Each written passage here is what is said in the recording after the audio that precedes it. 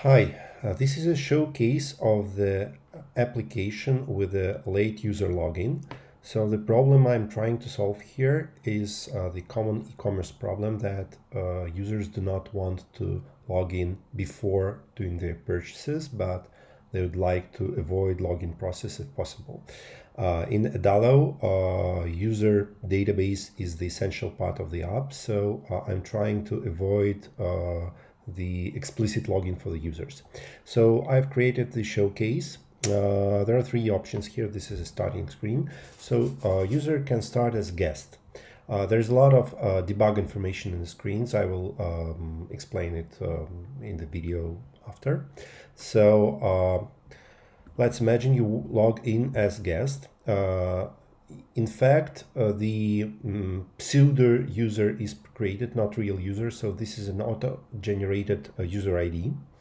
And this entire screen should not show up. So guest user goes directly to the home screen.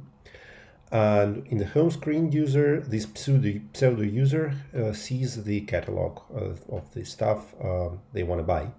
So you can see that there's a user information, there's a user info, there's a cart info that after user goes to home screen, the shopping cart is being created, shopping cart record.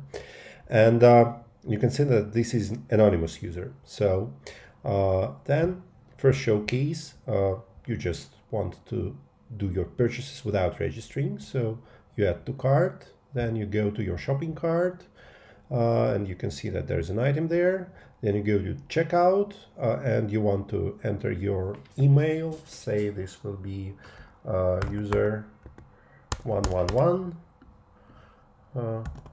Some comments, and then you proceed to checkout, and you have an option whether you want to continue shopping anonymously or you want to sign up. So you can continue as guest, and voila, the order is placed, and in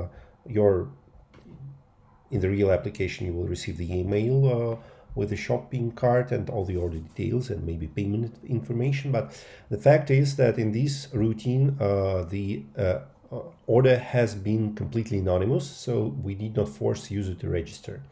So, and you see that this order has a virtual owner.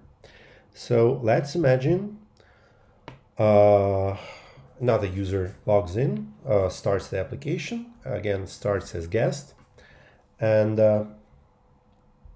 you see that the other user type is generated, the other user ID is generated. Then you go shopping as it was in previous example. You add to cart, everything's fine. Then you have a cart name, you have router, you go to checkout, say, let's call it user 222. Then you proceed, and let's select the option that you want to sign up to keep up my orders. So we sign up, and we go to the password screen. There are two options. So this is an experimental app, so we can substitute the fake email with the real one, or we can create a new user. I'm not sure which way is the best, so let's replace.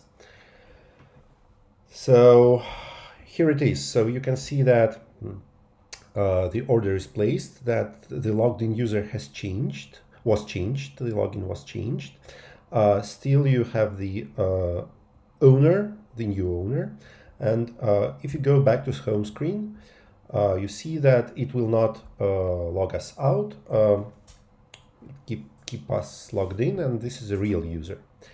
Let's imagine that this user 222 logged out and then decided to go do shopping as guest. So the third user, pseudo user, is created. Okay, let's go shopping. Add to cart. So everything is anonymous here, as you can see. Let's go to shopping cart, go to checkout, and again enter your contact details, and here For example, user enters his or her email, and then when we go to next screen, the app can recognize that there is an account with such mail exists, so you can log in with the existing account. Let's log in, and voila, the order is placed. So you see that the owner of the order has changed to this old user, but still the comments is the third order. And you see that the original order name is generated based on the this anonymous username. So let's go back to home screen, but let's examine the database. In the database, in the user records, you have 3 records. So this first one was a complete guest user, and you remember that we for the first user we did not register at all, so we still have this card connected to this user. We can see that this is auto-generated username, and this is a pseudo user.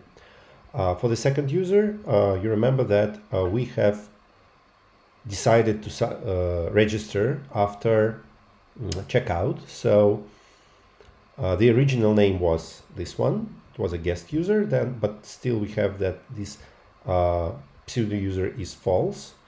So we have changed the original name of 493 something to the real one. And we have 2 shopping carts attached. So the first one was the let's have a look at the shopping cart. The first one was created